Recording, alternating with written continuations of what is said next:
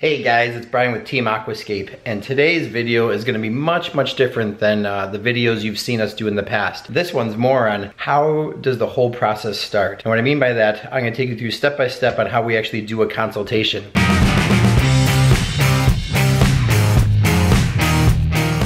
So we had a customer call in, no different than any other customer, except for this customer doesn't live in the Chicagoland area. He lives way out in San Diego, California. And so when he called in, he was inspired by our YouTube videos. And the YouTube videos are fantastic, which you guys know, because it inspires people in all different ways. It shows them the type of work we do, goes through a little bit of the process, gives people a better understanding of what the Aquascape lifestyle is all about. And he was triggered by that. I mean, he wants it and wants it bad. He actually loved the urban project, which was the inspiration. If you check out that urban project, link below, you can see what inspired him. So he says he wants to do that. We talk a little bit about budget, and then most importantly, we have him send in some pictures. So this is his current backyard, or what it used to look like. He's now wiped everything out. This remains there. He's turned it into more of a shed. I love this.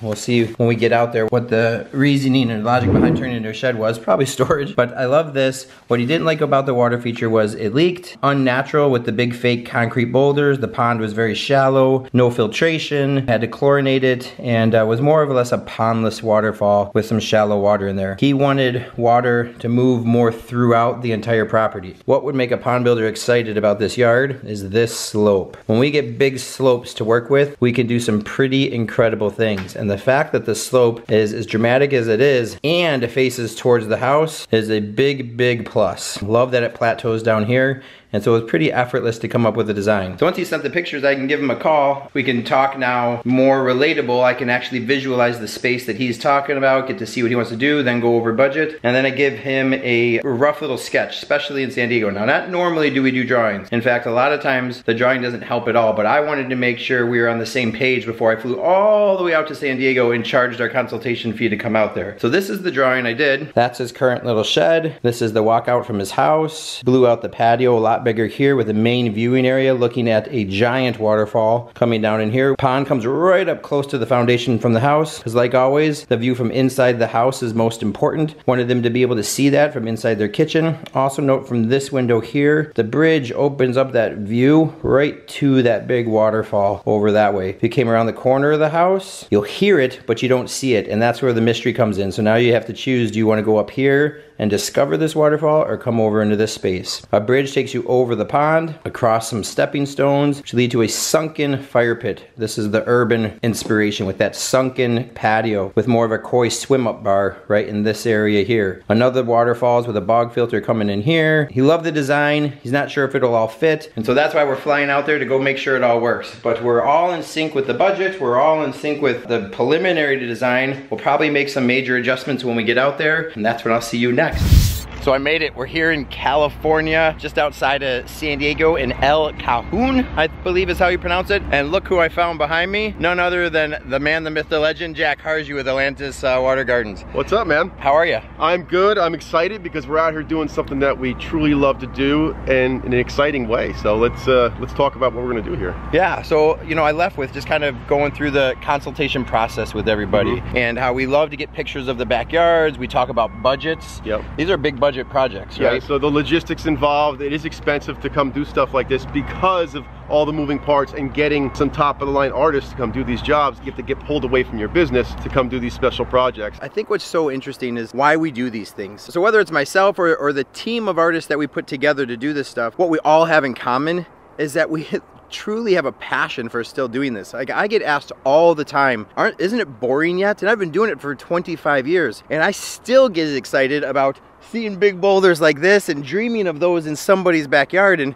I can't help but think how awesome that's gonna be to try to get rock like this and do something like that in this project we're doing for this gentleman here in San Diego. When we get together, it's amazing the synergy that we all have.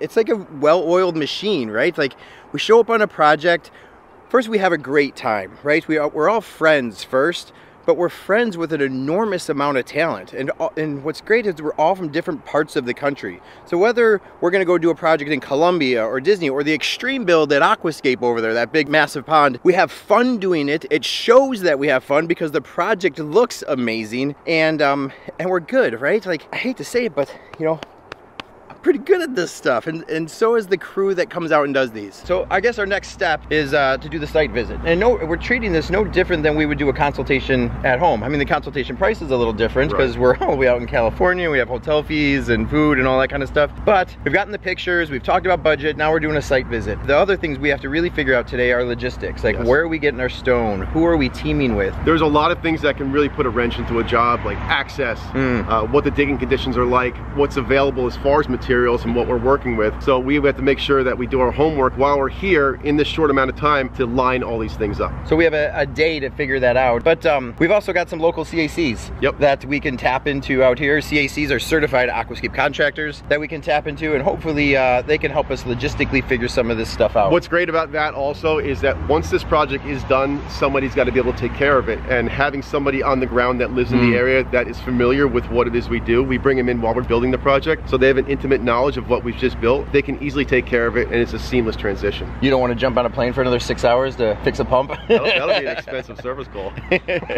Awesome. So I sure wouldn't have guessed it to be this easy, but we walked up and both of us are like, done. These are awesome. Like, these are beautiful granite boulders. I love all the textures, the angles. You still have some round stuff. Some of these are going to be really nice for like going way down into the water, then coming back and holding back that hillside at the same time. The other thing I love about these are the indigenous rocks to the area. So it's just going to make it look that much more natural. The fact that they have the variety of size from 48-inch boulders down to 12-inch boulders, it's going to be perfect. Once we found our rocks, now we have to locate something that's going to pick them up. Depending on where we are in the world, machines may or may not be easy to come by. Fortunately, here in San Diego, there's lots of rental places and we've got lots of selections. We can pick the machine that's going to best suit our needs for lifting capacity as well as fitting into the backyard. Some of the things we're going to be looking for is staging, access, pirate ships. We're going to see just how much room we have to access the work area. If it's a backyard, is there a gate? How much room is there in between obstructions? Like, say there's gas lines, we've got air conditioning units, anything that might be an obstacle. We want to know what it's going to take to get to the work site. So this is why we do the site visit. It's so important to actually put a pair of eyes on the actual site. Pictures are fantastic and get us rolling in the right direction, but when we come out here, we're often inspired by all kinds of other things. When I saw the photo of the house, the windows, I kind of took some guess measurements. Well, my measurements were off by a few feet, and a few feet in a yard like this means a lot. It means extra living space off of a patio. It might mean an extra waterfall someplace else, and that's actually what happened. We came back here and we started looking at things and we get inspired differently. So our entire plan changed. We did a preliminary drawing that got the ball rolling, but now we're going to change some patio stuff. Originally, I had a sunken patio over there. That's going to go away. We're going to do a bigger patio right off of the house here, so when you come out, there's a big living space. We're going to change a stream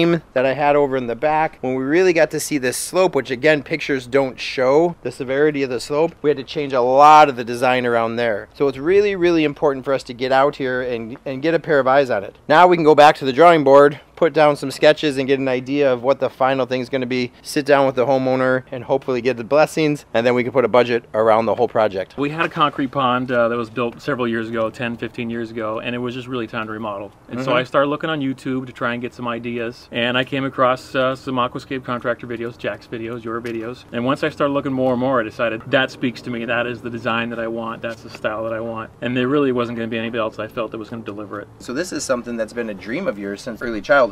Yeah, my brother and I built ponds when we were kids, similar to you guys, right? I think that's pond people, right? That's what you do as a kid, and everything just grows. And as you get to be an adult, you can afford to do a little more. Sure. So when we bought this house back in 2002, that was one of those things like, well, we're gonna have a waterfall and a pond because I can do a waterfall and a pond. It's just unfortunate that we went with the pool route. Really, it was a pool design, not a pond design. Now we kind of revisited the idea, remodel the pond, do some remodeling around the yard, and now it's like I see what can be with the Aquascape designs, with your design specifically. And I showed them to my wife, and she's like, yeah, that's it. That's what we're doing. Well, so speaking of your wife, now this is a rare thing. Usually, with my experience, one side wants it, the other side doesn't as much. In your case, she wants it just as much, if not even a little bit more. In fact, you said originally you were just thinking of doing a pondless waterfall. Right, just going to do a pondless waterfall, and I was showing her some videos of some ideas with Jack's work, of your work, and she said, no, I want a koi pond.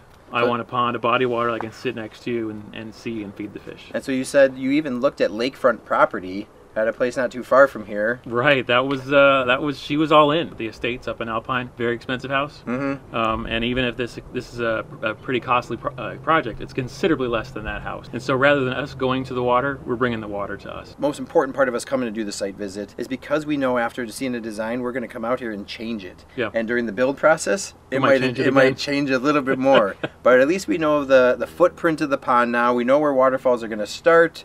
We know where ponds are going to end, and what happens in between those areas is really completely up to us. So that was an awesome, crazy day. Went just about as well as I can imagine or expected. We went and saw 3 different stone yards. We went and saw 3 different rental places. We figured out our stone. We figured out deliveries. We've got a couple more logistical things to do, but I can't wait to get started on this project. I'm also extremely excited to meet Mrs. and get her blessings on our design and everything else. Look forward to wrapping this up and showing you the entire progress of this build. It's gonna be epic. If you like this kind of stuff, make sure you hit like, comment, subscribe, and hopefully you really enjoyed more of the sales process rather than just a construction build like we've always shown you in the past. If you want to give us a call, make sure you hit the link down below, and we'll talk to you soon.